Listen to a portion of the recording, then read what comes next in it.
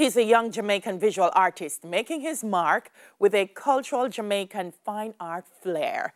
Acquille Dunkley had his first exhibit in downtown Atlanta, Georgia, and he joins us now to talk about this successful venture. Good morning, Acquille. How are you doing? Good morning, good morning. I'm doing well enough. Really grateful. How about yourself? How are you doing? I am great. Thank you for asking. Talk to me a little bit about your journey into art. How did you get started in art?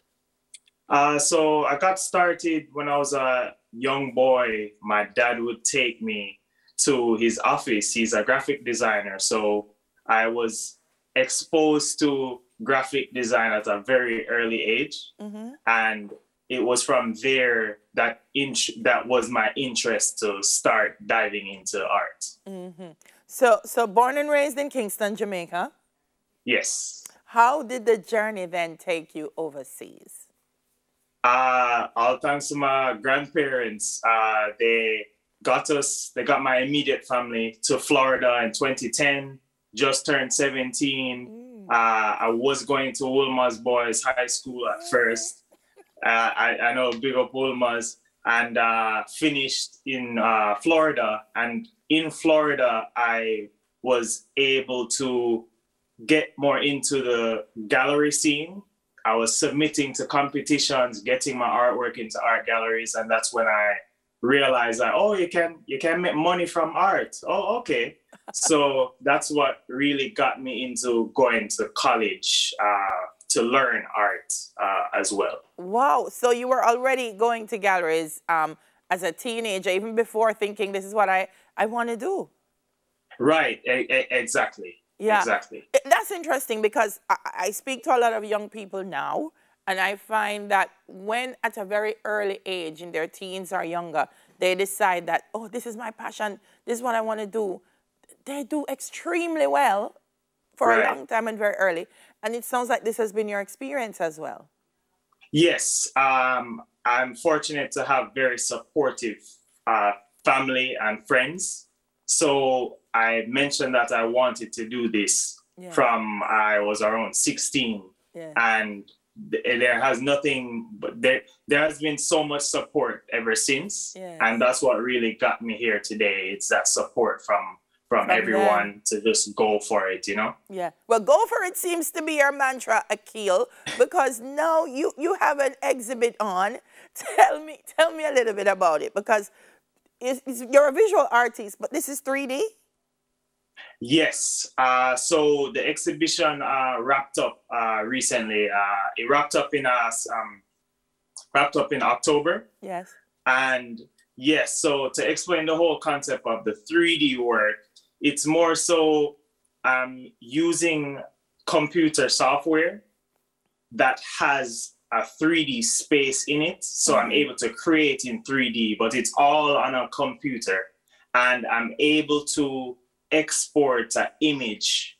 It's like I take a screenshot or I take a picture and I export an image. So this software is using real world physics to render light and shadows as how we see it in the real world. So that's how them look like photography as well. It's all the power of the software. And I've been learning this software for over 7 years now to get it to where it's at. Wow. That's all I can say. So tell me, what are some of the things? It's Jamaican themed? Yes. So some of the work I do is Jamaican themed. Jamaica has such a rich culture. And moving to America, I kept going back to those memories of, you know, the cool breeze, the busy street corners when Jerkman make food, and the breeze when I'm pinning clothes on the line, helping my mom pin clothes on the line. So all those vivid memories came back to me while I'm creating art now as an adult. And with my studies in college, learning classical art history. I'm a huge fan of classical art history.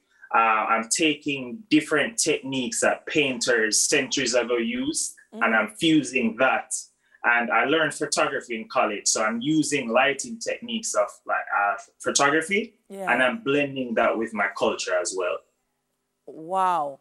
Because I'm looking at the interpretation of it. Right. Right now I'm seeing portrait of a red jerk pan. Yes. Yes. Talk to me about this. I mean, I see the pan, but the landscaping around it says so much. Right. Yes, it's a very almost barren landscape, unfamiliar. Yeah. So the setting behind this one was inspired by aristocratic portrait paintings of royal families. So back then, when they didn't have photography, but they needed to capture the family, they'd hire a painter to capture the family in a very royal manner. Wow. So in this way, I wanted to paint a portrait of Jamaican culture. So this jerk pan, that's why it named Portrait of Red Jerk Pan. Yes. It's personifying the jerk pan to showcase Jamaican culture in a high stature. So that's why it looks like it's on a wall. That's why it's framed and look like it's on a wall, as if you're in a high-end museum looking at this piece of work. Acquille, that is so profound. Pardon me? I said that is so profound. Yeah, thank you. Yes, and to further explain the landscape, it's this surreal landscape that can have really two meanings. One meaning could be the landscape could refer to me moving to America and it's very unfamiliar. And it has another meaning of that landscape can be something out of someone's imagination. So it's not real. Yes. Yes. But with so much possibility. Oh my gosh, that's so awesome. Where is it still going to be mounted? Where can people see it? I'm excited about it. So, yes, so I print on metal and I also print on paper. So that's how I have it in art galleries. That's how people can purchase it and have it in their homes. And also online. Some of these artwork I can animate and make move as well. Since I'm creating in 3D, I can animate in 3D as well. Wow. So there you have it, dunkleyportfolio.com. Make sure you go check out some more of his work. I know you were in Atlanta, but I tell you, Cali, Atlanta, you're all over the place. It's like my move further and further away from Jamaica. Yeah, but we have follow you everywhere you go, though. Do you have another exhibit set up somewhere at another gallery? Thank you for asking that. Right now, I do not.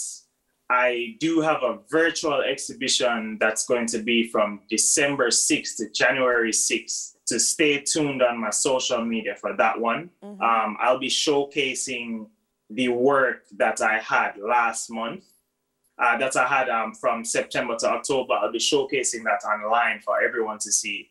But also next year, my goal and my dream is to have a show in Jamaica, bringing this artwork to Jamaica in August. That's my goal, August 2022. I will see you in August.